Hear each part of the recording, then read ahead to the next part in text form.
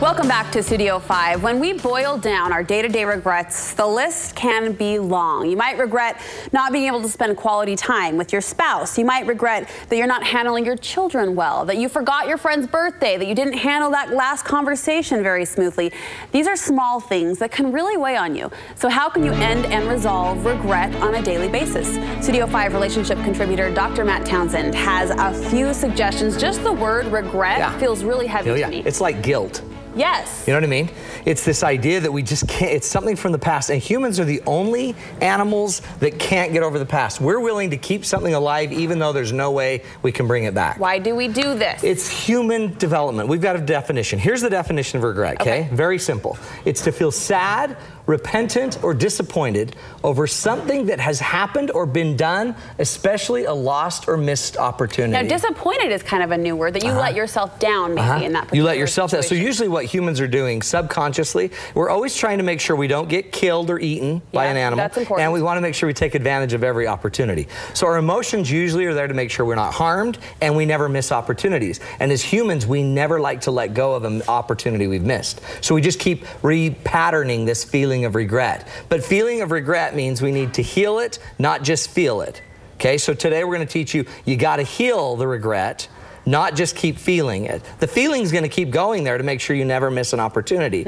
So then instead, let's learn and let's actually heal so we no longer have to keep feeling Because feeling it over and over, is that part of the process of healing, or is that just beating ourselves up unnecessarily? That's just human nature. Your body and brain are just going to keep that thought going until you change. So it's teaching you to do something different.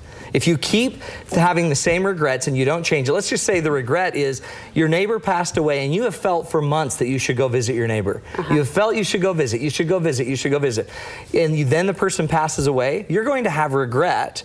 And you might just say, and you'll make up a story about your time. I didn't have time to go do it. But the reality is you still didn't go do what you were being prompted to do. So your body's always going to feel a regret until you learn to start paying attention to those other feelings. So we heal, we're going to heal. We don't just feel. What else? We heal, don't just feel. Second is we're going to extract the lessons that regret is teaching you. Regret's there to teach you something. So when you all of a sudden are feeling regret, don't just feel it. Start noticing, what is it behind this feeling? What's going on? What is the lesson I'm trying to be taught here? The lesson with if your neighbor had passed away and you didn't pay attention, the lesson might simply be, you need to just pay attention. You need to focus on your little promptings. You need to maybe be more attentive to other people over schedules. You need to start to, I guess, care more about what's happening in the moment instead of what needs to be done in the day.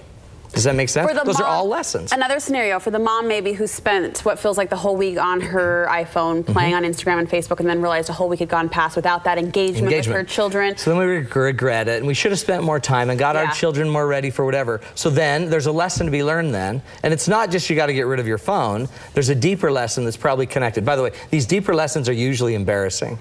So when you get deeper into the thought of what is my lesson here, it's usually an embarrassing thing you don't want to tell everybody, which gets us to our next part of healing. Then you need to adjust your story. If your story was just, well, you know, it was a crazy week. A crazy week is different than I'm flat out addicted to my phone. I'm so out of control. That's a different story than I was busy. Or, you know, I had a lot going on. That's why I didn't talk to the neighbor or worry about the neighbor. Or I'm not the only one in the neighborhood that can worry about the neighbor.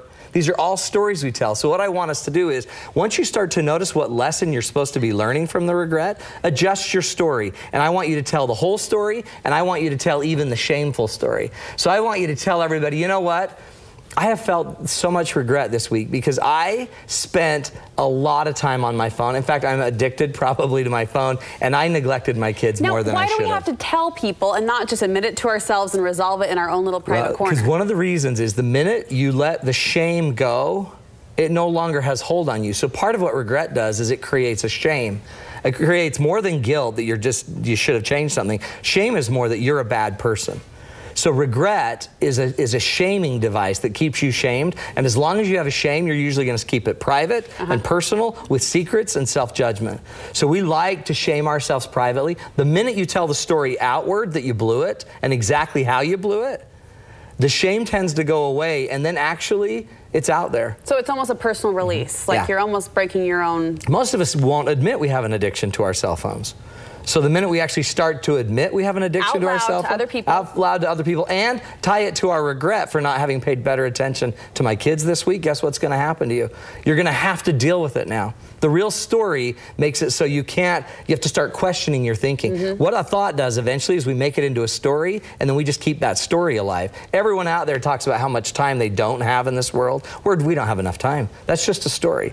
And as long as we keep telling that story, none of us have to look at the fact that a lot of us are spending time where we shouldn't be spending it. So we said before the commercial break, we set it up by saying regret is inevitable. We're all going to feel it. We're all going to have it. So this cycle that you've taught us to acknowledge it, to change the story, that probably has to continue to happen regularly. That's right. Well, part of it is, again, if you would just change the story, it's going to force you to change your game. So then one of the things we want you to have to do now is look for lasting change. The regret is not there, and it's actually useless to keep feeling regret if you're not going to change. Regret's just going to keep happening. It's just kind of wasted energy and emotion. But if you want to change because of the energy and emotion, you can start making plans. You can start asking family members to help you put your phone away. You can start making rules. So we're going to have time when we're technology free, and I'm going to be family focused. You can start changing stuff, and I guarantee you, as you increase the changes, you're going to decrease the shame and the regret. It's a cycle, right? But you have to do something. And words like shame, regret, guilt, disappointment, if we hang on to those and we don't follow these 4 steps, what's the effect of that? More of the same. More of the same. And this delusion that we're actually progressing a lot, but we're really not. We're just getting better and better at telling our stories. But see, our emotions, that's why we're so depressed as a population. That's why we're so anxious as a population. That's why we can't focus. We've got all of these things that we have going on inside of us, but we tend to be more fake on the outside. Let's just start being more real, and let's heal. Instead of just feeling our pains, let's start healing them. I love it, Matt. Thank you so much. Thank you. 4 steps to getting rid of regret permanently. Boom. Taking a turn now. Seats are filling up for your date night. Yes, you got to come. November 15th. You're going to be there. I am going to be there. In fact, Mark says he can hardly wait. Mark is so excited. 7 p.m. Olympus Junior High. This is going to be fun because we're going to teach you how to deal with some people. You've never met any, but some people just don't get how to relate to others. Never met anyone like that. And we're going to teach you how to deal and create peace with highly ineffective people. Some of them are family, friends, neighbors. Some of them are your bosses. Some of them you married. And I joke that sarcastically Mark is always excited. No, he really is. I think you have a great way of bridging those gender gaps, right? Women love the relationship advice. Men love your humor. We laugh, come together. We cry. And Mark always comes back, and I give him M&Ms, remember? That's right. I hook him up. Yeah. It's their little bond, M&Ms. DateNightsWithMatt.com. That's where you get the tickets. Matt, thank you so much. Thanks, Brooke. Coming up next.